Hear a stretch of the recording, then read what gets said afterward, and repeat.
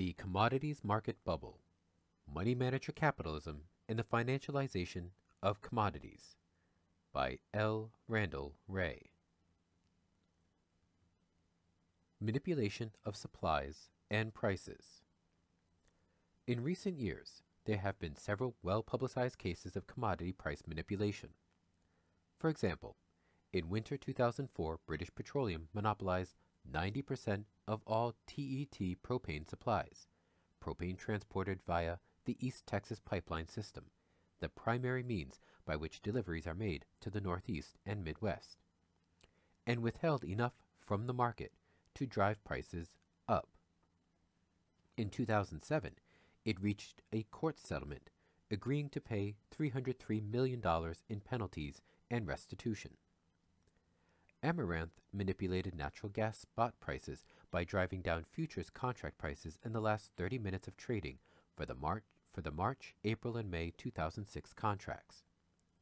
It made profits by shorting positions in the Intercontinental Exchange (ICE) market before collapsing in September 2006.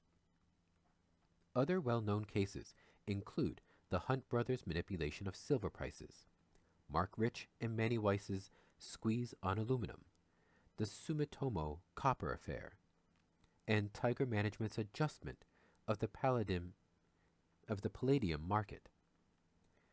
More recently, on July 22nd, Sem Group filed for bankruptcy after it suffered $3.2 billion in losses on oil futures and derivatives, allegedly due to unauthorized speculation by its co-founder and former CEO. It is not clear at this point whether the speculation consisted of outright manipulation or was simply a series of ill-advised bets. In any case, there is little doubt that manipulation played some role in the commodities price rise, at least for some commodities. Acting Chair Walter L. Lucan has argued the primary mission of the CFTS is, quote, detecting and rooting out illegal and intentional manipulation of the markets, end quote. After crude oil prices exploded, the CFTC put together a nationwide crude oil investigation that culminated in charges levied in July 2008 against Optiver for price manipulation backed in March 2007. The CFTC found that its traders had successfully moved prices by small amounts to their benefit. Since 2002, the CFTC has filed 42 enforcement actions charging 72 defendants with manipulation. In addition, the Department of Justice has filed more than 47 criminal complaints. Still, in an interim report issued July 22, 2008, the CFTC concluded that, although there were these isolated instances of manipulation, quote, rising oil prices are largely due to fundamental supply and demand factors, end quote. This is not altogether comforting, giving the CFTC's bias against intervention, as we will see. In the next section, I will discuss the possibility that financial markets have driven prices higher through the use of index funds that allocate a portion of assets to commodities. It is interesting that the CFTC not only rejects this interpretation, but also implicitly denies that such activity is within its core mission, which is narrowly construed to detect the illegal and intentional manipulation of prices. This statement even seems to reject CFTC responsibility for regulating legal speculation, something that was clearly part of its original mission. One might argue that the CFTC misses the forest for the trees as it focuses on individual traders who illegally move prices by a few basis points to make small profits, while pension funds and hedge funds might be increasing prices fivefold through legal buy-and-hold strategies. In other words, by limiting its concern to illegal manipulation, the CFTC ignores the much larger impacts on prices that result from speculative inflows of managed money. Indeed, it is difficult to avoid the conclusion that the CFTC bears some responsibility for encouraging the massive flow of managed money into the commodity futures market in the first place, when it actively promoted the notion that commodity futures should be seen as an asset class. Even as late as December 19th, 2007, that is, long after it was obvious that a commodity price boom was underway, the CFTC released a study purporting to show that the returns on benchmark commodities remained uncorrelated with returns on equity investments. Thus, quote, commodity markets seem to have retained their role as a portfolio diversification tool, end quote. In the next section, we will show how this contrasts with the well-accepted understanding of the primary role that commodity future markets should play. However, diversification provides the main justification for managed flows into commodity markets. Rather than showing concern, the CFTC was encouraging even greater flows. In addition, the Commission has steadfastly denied that the flow of managed money impacted commodity prices. For example, in its interim report issued last July, the CFTC clung to the argument that fundamentals remain the principal cause of rising prices. Only after determined prodding by elected representatives in Washington did CFTC officials admit that their conclusions were not justified by their analyses, promising to collect more data before releasing their final report, which was issued on September 11th. Footnote 3. In its final report, the CFTC recommends preliminary actions to increase transparency and improve controls in the marketplace, along with the creation of a new swap dealer classification for reporting purposes. Lucan states that the new recommendations represent steps in modernizing the agency's approach to oversight while ensuring that the markets remain competitive, open, and on U.S. soil.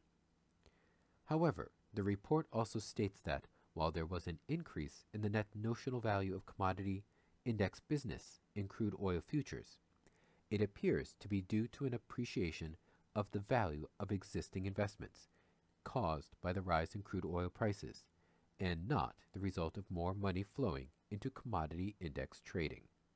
End quote.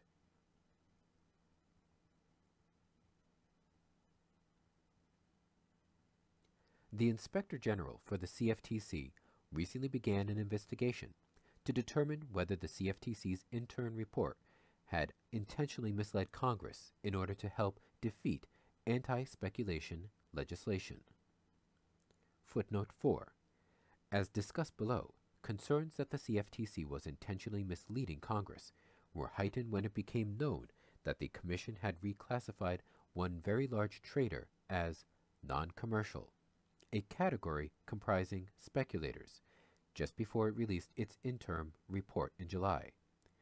The reclassification had been withheld from the report and from testimony presented to Congress, even though it tipped the balance towards speculator dominance of futures markets. End footnote. These actions seem to have followed a long-term hands-off approach to commodity markets by the executive branch. When the House considered legislation that would direct the CFTC to set and administer position limits across a range of commodity futures, the Bush administration signaled that it strongly opposed the bill and that the president would veto it. The CFTC has instituted position limits in the past, but it has also authorized a loophole that, beginning in 1991, allows exemptions for swap dealers. Footnote number 5. Most institutional investors that want to take positions in commodities go through Wall Street banks that arrange over-the-counter commodity index swaps. End footnote. Similarly, the New York Mercantile Exchange, NYMEX, has granted a large number of exceptions from position limits, the majority of which were for speculative rather than hedging purposes. Just as the Fed under Greenspan's leadership refused to impose margin limits during the NASDAQ boom, the CFTC has failed to exercise its mandate to constrain leverage positions in commodity futures. Those familiar with the 1980 savings and loan fiasco will recall a similar hands-off treatment by many regulators, who saw their role as something akin to cheerleading, best represented by William Zeidman, who, while chairman of the Federal Deposit Insurance Corporation, announced to his staff, quote, "Bankers are our friends. The FDIC should be a friend of the industry," end quote, like a trade association for the industry. Cheerleaders do not make good regulators. Unfortunately, at least some of the CFTC's actions appear to border on just this sort of boosterism. Footnote 6. Interestingly, Gregory Mosek, who had been Director of Enforcement at the CFTC since 2002, left the agency in early July to join the law firm of McDermott, Will & Emery, which represents the International Swaps and Derivatives Association on federal anti-manipulation efforts.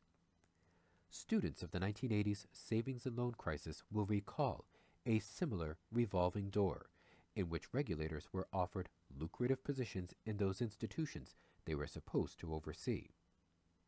It was reported that Mosek's new firm said he, quote, would be invaluable in helping their clients fend off government energy manipulation investigations, an area that Mosek helped pioneer at the CFTC, end quote.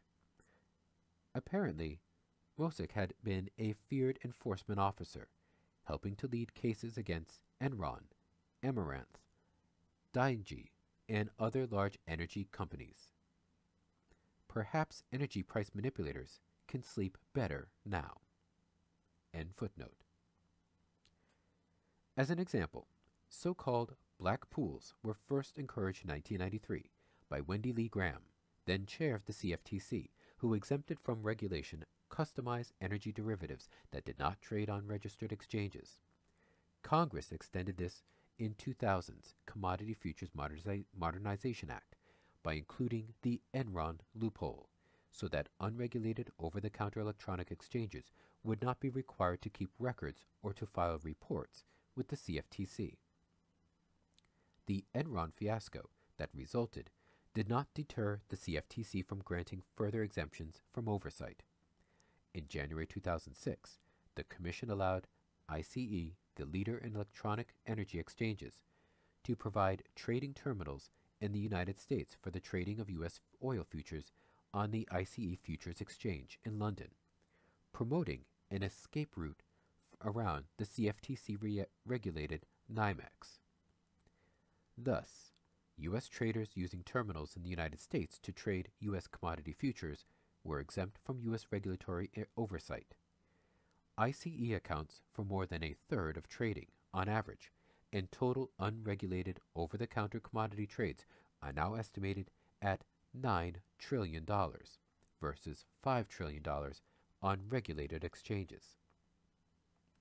Hence, the CFTC actually encouraged development of a largely unregulated competitor to the lightly regulated U.S. exchanges.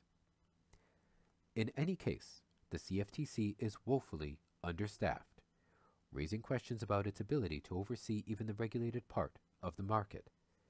As of last year, it had only 437 employees, 12% fewer than it had in 1976, while the size of the market it supervises has grown more than 1,000-fold over that span. Although, in recent months, the CFTC has indicated greater interest in expanding its reach. Indeed, the Commission has lately gained some authority over formerly exempt commercial markets, such as ICE.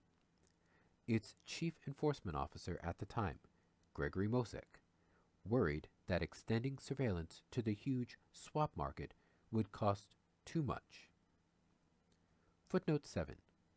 Stephen J. Obey, Regional Counsel for the agency's New York office, was named acting director of the division. End footnote. Until Congress and the President are willing to allocate a much larger budget to the CFTC, it is unlikely that oversight will significantly improve. The point of all of this is, so long as the term manipulation is limited to the actions of individual traders, it cannot play a significant role in the current commodities price boom, since the most important markets, oil, soybeans, corn, wheat, are too big to be influenced for anything but the shortest time period. There are stories of oil tankers sent on roundabout routes to try to keep oil off the market for days. There are a handful of rogue traders who try to move prices for a few minutes in order to complete trades. There might be a conspiracy to time maintenance shutdowns at oil refineries around the world, thereby constraining production. Still, the oil market is too big and there are too many players and too much incentive to take advantage of current high prices for narrowly defined manipulation to explain the historic run-up of crude oil prices over the past few years. In the case of agricultural commodities like corn and soybeans, markets are again too big to be manipulable across growing seasons. However, as Veneroso has argued, metals markets are small, and we know they have been manipulated in the past. So it is far more plausible that narrowly defined manipulation has affected prices of the smaller commodity markets. Note also how the manipulation of supplies complements the supply and demand story from the previous section. So, in conclusion, the manipulation of commodity markets by a few handfuls of suppliers and intermediaries probably goes some way toward explaining the temporary price increases in at least a portion of the commodities market, but it is not likely to explain the broad-based commodities boom over the extended run-up in prices that has been taking place for several years. What is potentially far more important is the impact of large pools of managed money following similar strategies, without any necessity for explicit collusion.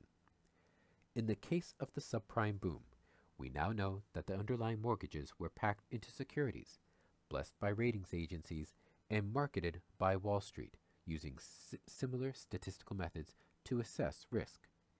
Regulators and supervisors responsible for protecting homeowners, financial institutions, and pension funds turned a blind eye to the systemic risk created, and in notable cases even led the cheers for the new instruments and practices.